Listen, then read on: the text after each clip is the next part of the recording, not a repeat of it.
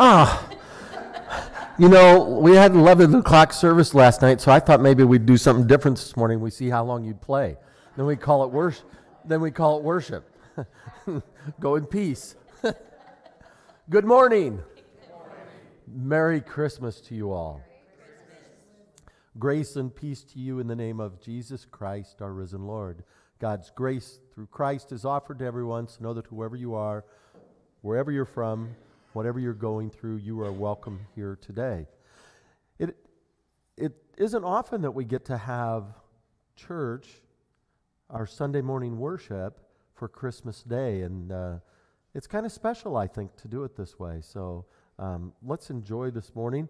I want to start with a couple of announcements, if I might. First of all, if you sponsored a poinsettia after service today, now would be the time to start taking them with you.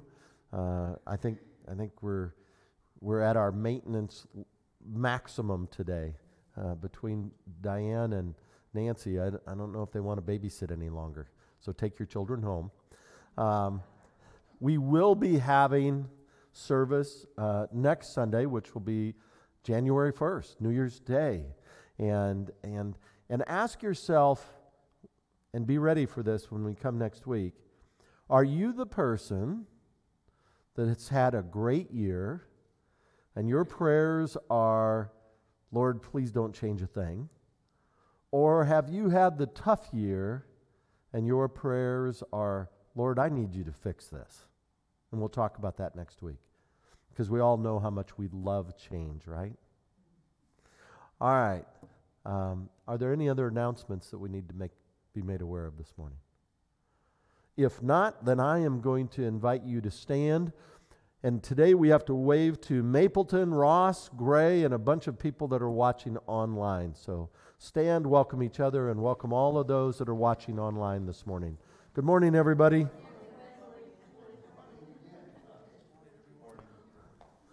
And as long as we're up, let's sing.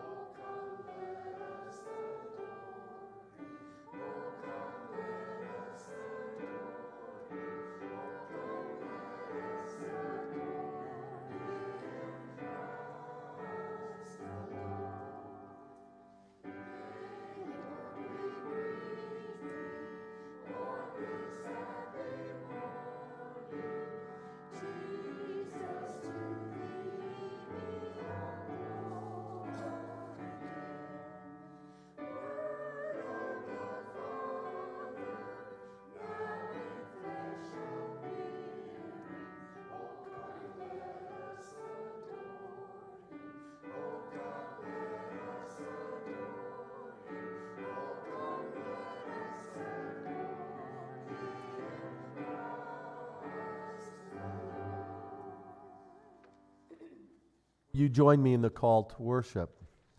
Praise be to God who has given God's light to us. Honor and praise to God for God's most precious gift. The darkness that has enveloped the people has been pierced by the light. Let us rejoice in God's blessed goodness. Let us continually praise God With great joy and thanksgiving. Amen.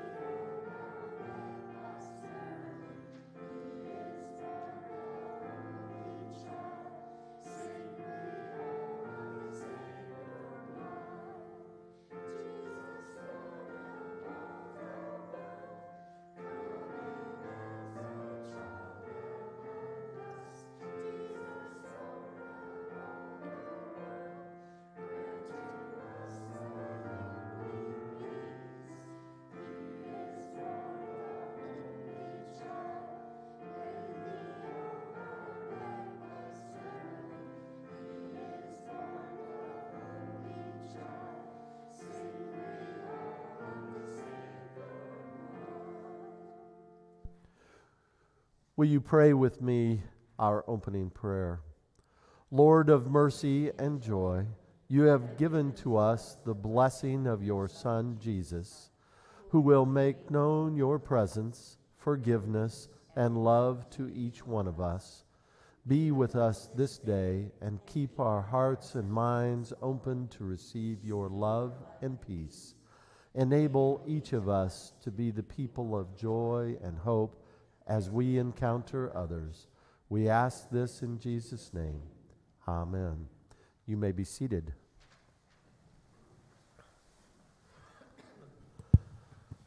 This is that part of our service where each and every week we have the privilege of going before God as a family of faith, knowing that when we pray together, there's power in our prayers. We generally start by sharing our joys and then our concerns, so I'll open it up and ask, does anybody have a joy that you would like to share today? Okay, all the way up here to D.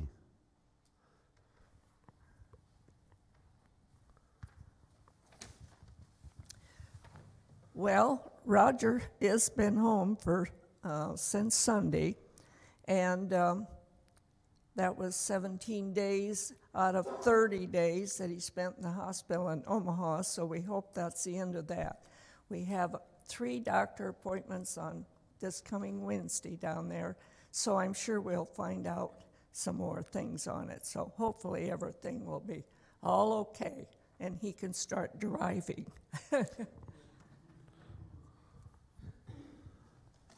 Anybody else? All right. How about concerns? Things we want to hold up before God. Well, I'm reminded that we have someone that's struggling again with strep throat. I don't know what we're going to do with him. Get well soon, because if you get your tonsils out, we'll have fun with that, pal. I know he's watching, so I have to do that. You know, I think the Julie Kesterson and Amy and Emily and Carl and their whole family, I think we continue to hold them in our prayers. We have a lot of people right now that are struggling with all kinds of illness and sickness. We have a lot of people right now that the holiday season and all of these beautiful decorations and the incredible time we have is a reminder for them of who's missing, and it brings pain in their life.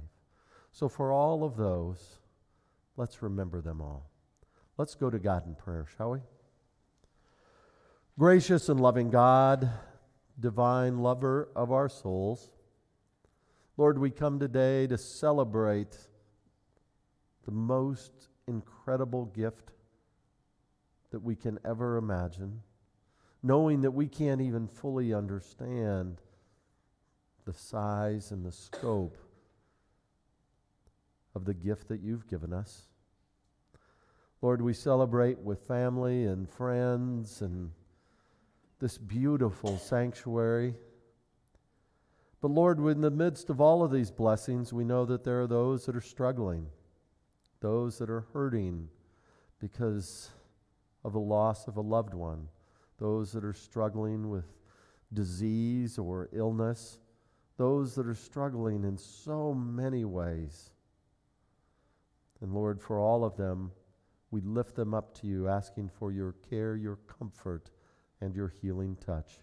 But more than anything, Lord, we pray your presence and your peace upon each and every one of those that we have named this morning, and all of those that are struggling silently, that they might know that however difficult today is, however dark the clouds might appear in this moment, that they would know that you are always with them, arm in arm, step for step, ready to carry them through even such a time as this. Lord, for all of this, we give you thanks and praise. Now let us join together on this very special morning with our brothers and sisters around the world today as we pray the prayer that your Son taught us when we pray. Our Father, who art in heaven, hallowed be thy name. Thy kingdom come, thy will be done, on earth as it is in heaven. Give us this day our daily bread, and forgive us our trespasses, as we forgive those who trespass against us. And lead us not into temptation, but deliver us from evil. For thine is the kingdom, and the power, and the glory forever. Amen. You may stay seated for the next song.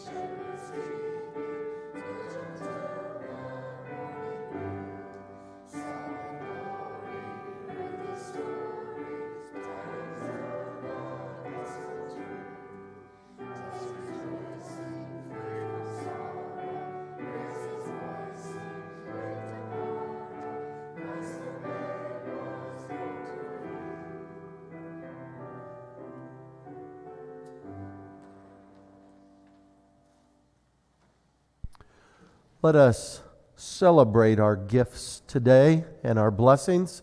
I'm going to invite you to stand as we sing the doxology.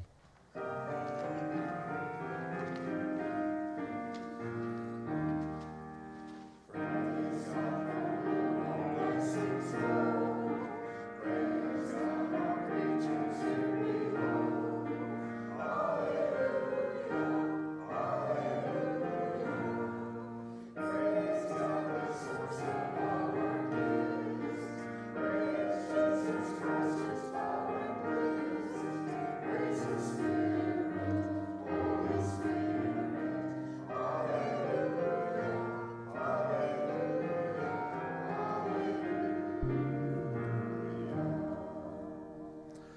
O Lord, on this day, more than ever, we can feel your blessing.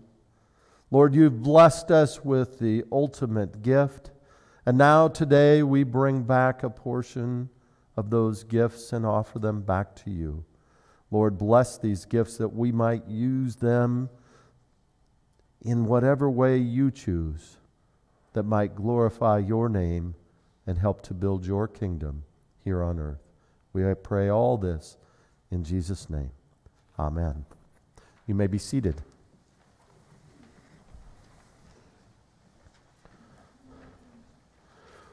We're going to talk a little bit about gifts today. Seems appropriate. So I'm going to read the scripture for this morning, and it's from James chapter 1. Every good gift, every perfect gift comes from above. These gifts come down from the Father, the creator of the heavenly lights, in whose character there is no change at all. This is the word of God for the people of God. Thanks be to God. All right. Cody, you got a microphone?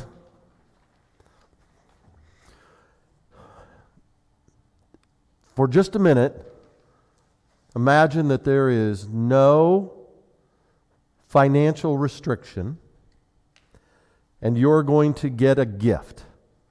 Okay, it's going to have a bow on it, so this isn't some intangible thing.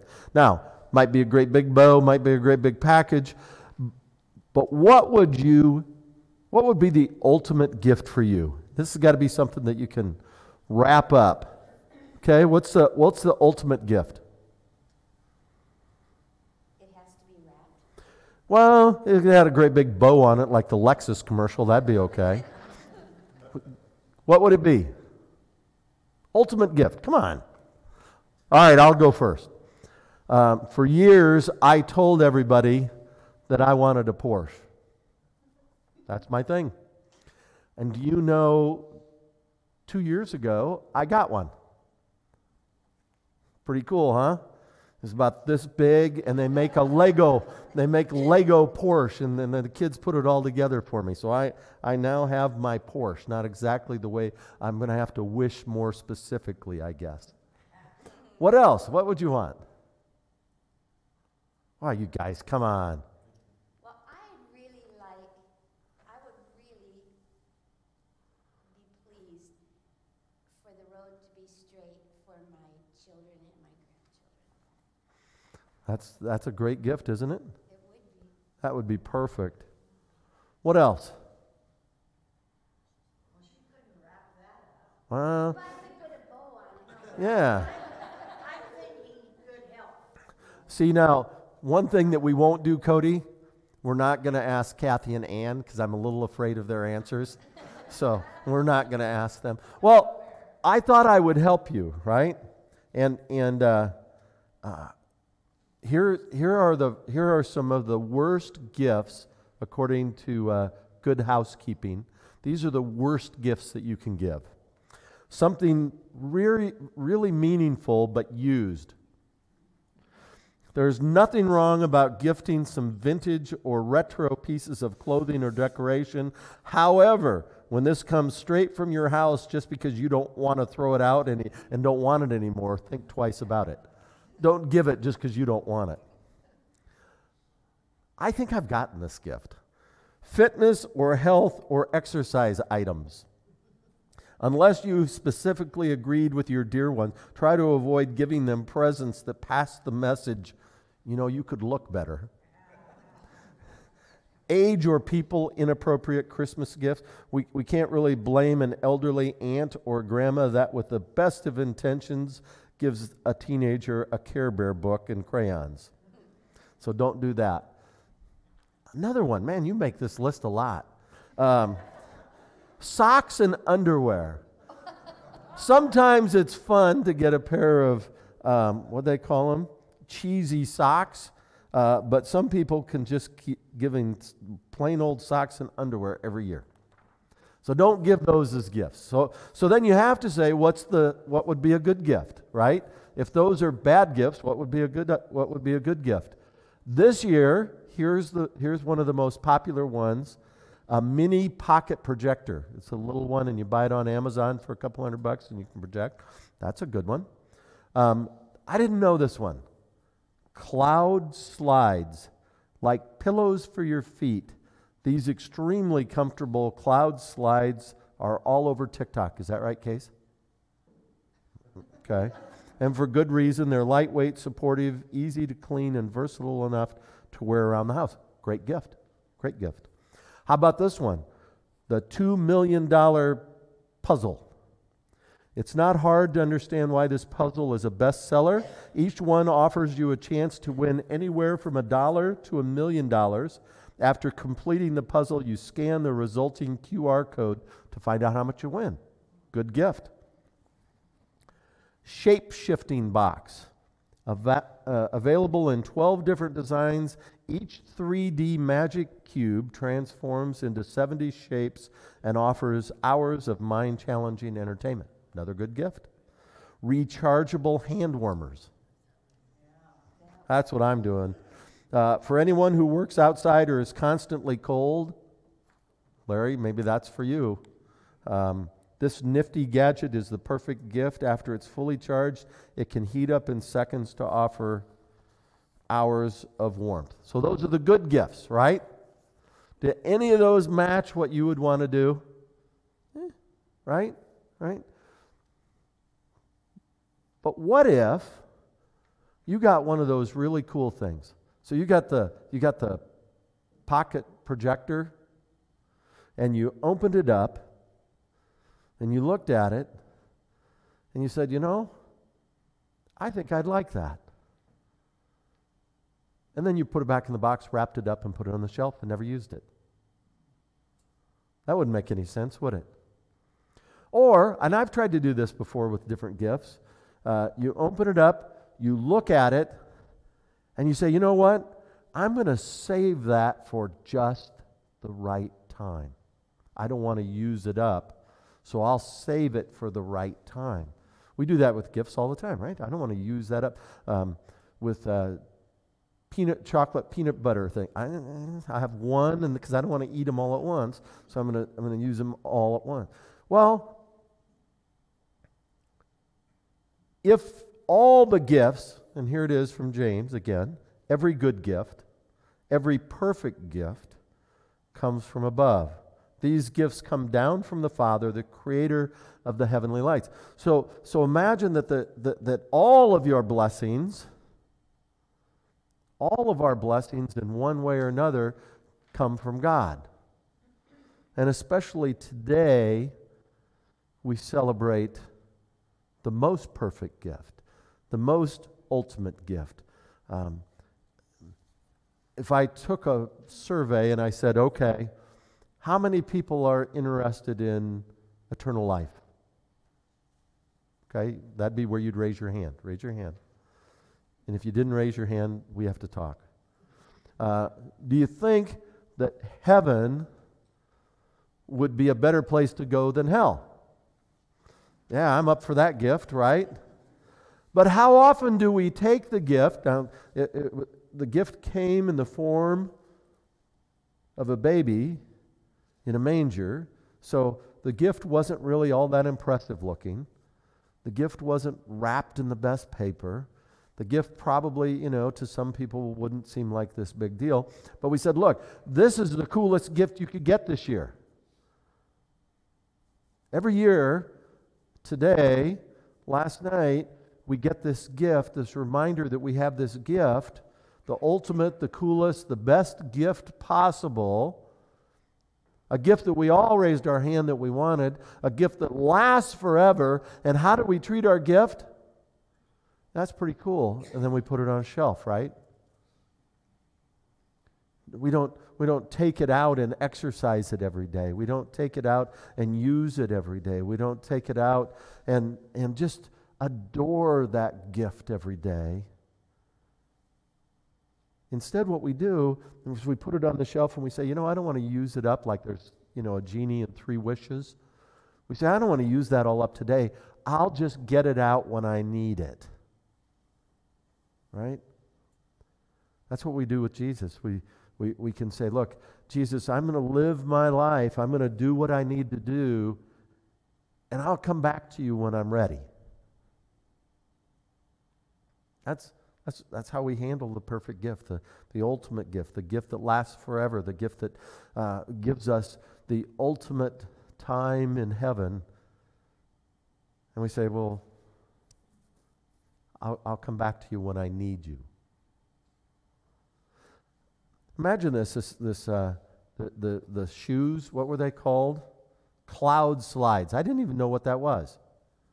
Those could be the ultimate gift. They could be so comfortable and so lightweight that you never want to take them off your feet. But I had no idea. I didn't know what that was. Now think about your family, your friends. And you have the ultimate gift that you know exactly what it is, and it's this baby in a manger, and you have friends and family out there that don't know what the gift is. They might really think it's a cool thing if they ever knew about it, but they didn't have any idea that that gift was given to them, for them, all the time. They didn't know that when their feet were hurting, they could slide into these cloud slides. They didn't know that when their life was in tough shape, that they could turn to Jesus for comfort, because we never told them about it. See, with the gift, Jesus asks us, he says, go tell everyone you know that this gift is for them. Go tell everyone you know that this is the coolest gift you'll ever get. Go tell everyone you know this gift will never wear out, and you can use it all day, every day, forever. The cloud slides seem like a pretty good gift. My little Lego Porsche, pretty cool gift. But none of that is as awesome of a gift as a newborn child in a manger that came for you. That certainly requires us to tell people it's for everybody. Let's pray. Lord, on this special, holy, sacred day when we celebrate,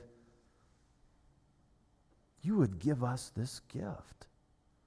This incredible, awesome, beyond imagination, perfect gift that lasts forever. Help us to tell all that we know, that we would share the news with them that this gift is the perfect gift sent by you for us all. We pray all this in that name of that perfect gift, Jesus, Emmanuel, God with us. Amen.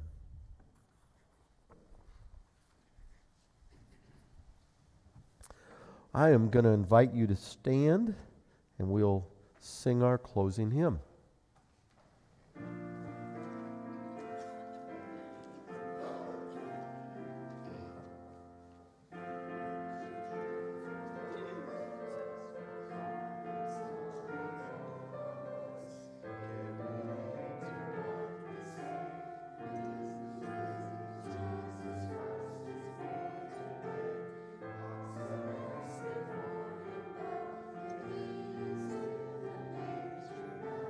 Christ is born to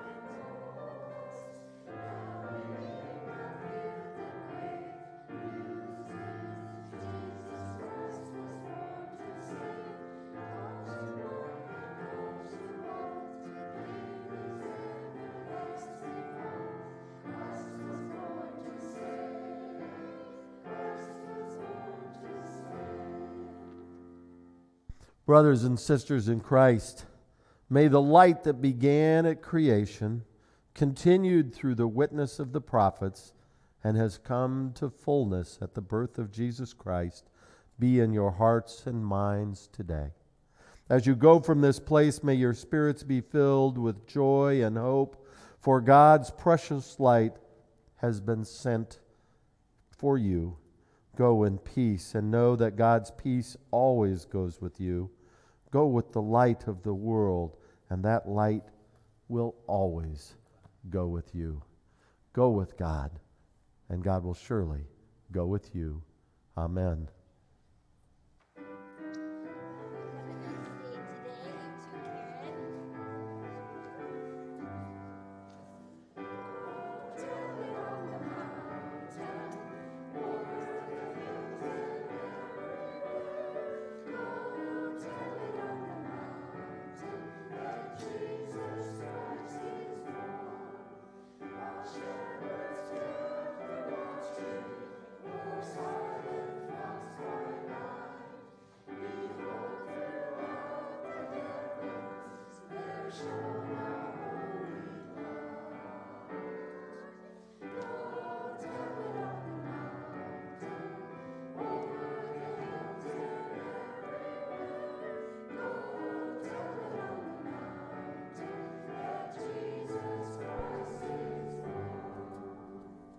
Go in peace.